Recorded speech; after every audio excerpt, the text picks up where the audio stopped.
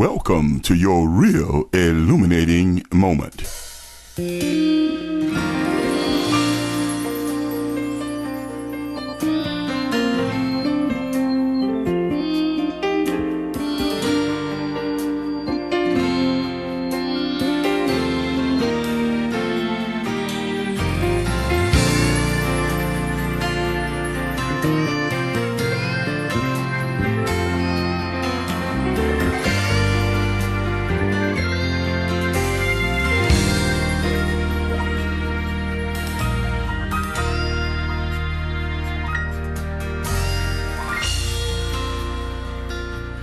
All things being equal, all things, people, sexual preferences, sexual proclivities, sexual perversions, wickedness being equal, there should not only be gay pride, but adultery pride, heterosexual pride, pedophile pride, rapist pride, prostitution pride, pimp, whore, and madam pride.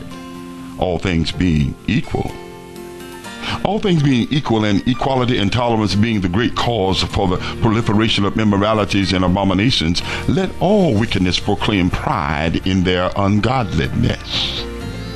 Don't practice prejudice and discrimination against other forms of evil and perversions, whereby gays are the only anti-Yahweh group that get to be proud and parade their pride. Let all of Satan's demonic spirits and anti-Yahweh souls come out of the closet and proclaim their right to be as self-indulgent, perverse, twisted, and ungodly as they would like. Don't hide now. Show your pride. You've not repented, nor felt any shame or regret for your immoral practices and desires. You love you, and you are happy and satisfied with yourself and your way of thinking, feeling, and gratifying yourself. You're quite pleased with you.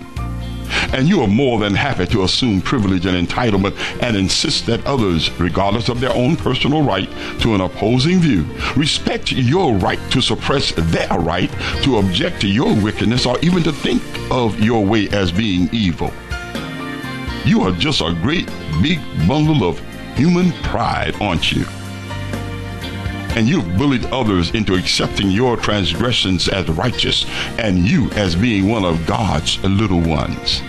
So, although I may stand alone among so great a crowd of cowards and weaklings who capitulate to your charms and acquiesce to your politics, religions, and social decadence and vile wickedness, I am determined to stand with God against all forms of sexual perversion and spiritual immoralities and sin. I refuse to share in any prideful act against Yahweh, nor will I condone any through passive silence. If Satan is bold enough to flaunt her pride in the face of God, I will be faithful enough to stand on God's everlasting and omnipotent word. With the power of the Holy Spirit of Yahweh, I will faithfully proclaim the gospel of Christ and repeat his message of salvation to all. Repent. I'm O.W. Prince, and this has been your real illuminating moment. And as always in parting, many are the afflictions of the righteous, but the Lord delivers him out of them all. Life hurts, but God heals. Keep looking up.